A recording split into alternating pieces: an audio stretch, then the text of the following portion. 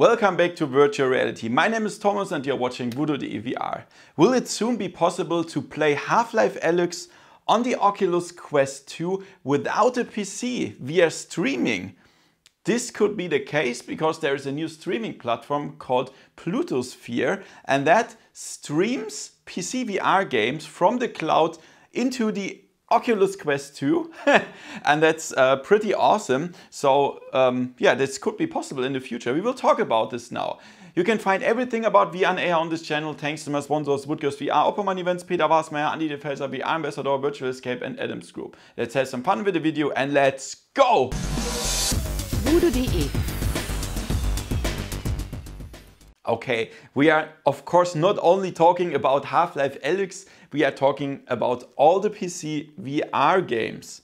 So, how does it work? So, you don't need a PC anymore. It's just, you don't theoretically not even need the power of the Oculus Quest 2. It's just the power of the cloud. So the game is the game is played in the cloud, in the internet, and that's awesome. So PlutoSphere, they are testing different stuff like from the service from Amazon, and they are not sure for now because it's still in beta which service they will use, but at least they need of course low latency. It's very, very important that you have a low latency, otherwise you will not be able to use that, of course. There is another alternative already that's called Shadow PC. Some people already using that, so this is I would say a competitor to PlutoSphere, and you can also subscribe there for a beta version for PlutoSphere as well. And then there are some people that use that in home, so they're using an app called Virtual Desktop that can stream from PC to the Oculus Quest 2, but of course you need a PC then. For Shadow PC and PlutoSphere you don't need a PC. So there's already some people that tried that. For example, Upload VR, they already tried that and they used a 70 megabit internet connection, 70 megabit. Okay, and they said, yeah, okay, it's pretty cool. The sound is awesome. There's no crackling sound. Everything is good so far. And from the latency, they say it's a little bit like a virtual desktop. Yeah, perhaps you've seen that. It's not perfect if you moving very fast, then you see some artifacts or a little bit latency. So it's not perfect. And this is the same with PlutoSphere. So when we talk about something like Beat Saber in Expert Plus mode or competitive games where you need a fast reaction like Onward or Pavlov, then it could be a little bit a problem because there is of course latency. It's not possible without latency because it's streamed via the internet. Then of course there are some requirements for you at home.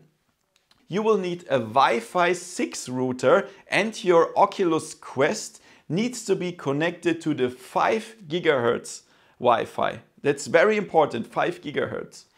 And then for your internet connection at home, you need a minimum of 50 megabit. Okay, don't use it with 16 or 25 megabit, it will not work. 50 megabit minimum. Also, the guys from PlutoSphere, they say that the router where the Oculus Quest is wirelessly connected needs to be in the same room. That would be much better to reduce the latency even more. In the same room, okay? It's very interesting. So then we have to consider, what do they want from us? Do they want some money? Yes, of course. Yes, of course. So they are checking out different price models.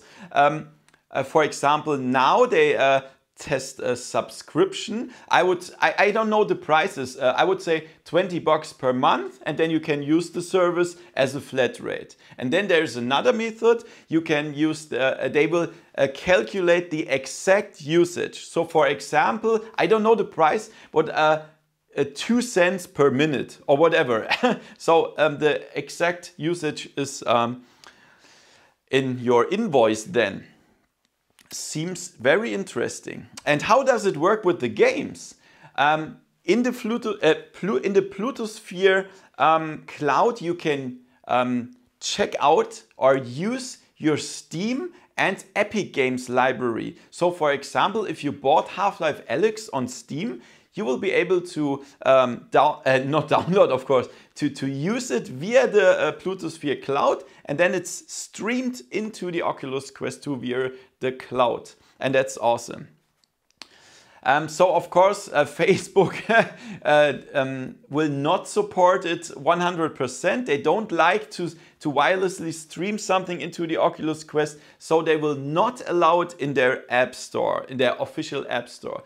So you will be forced to use SideQuest to download an app on the Quest via SideQuest or via AppLab. I made a video about this if you are interested. And then you have an app here on the Oculus Quest 2. You get an account from PlutoSphere, and then you are able to connect your Steam or Epic Games account, and then you can play the stuff. Sounds great, right? So what do you think? Is that interesting for you? I want to know from you. Do you think that makes sense? And if yes, which games do you want to play? And most important, what are you willing to pay for this service?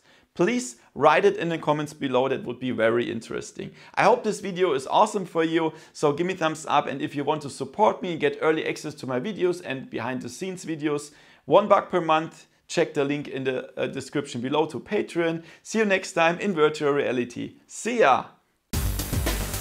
VoodooDE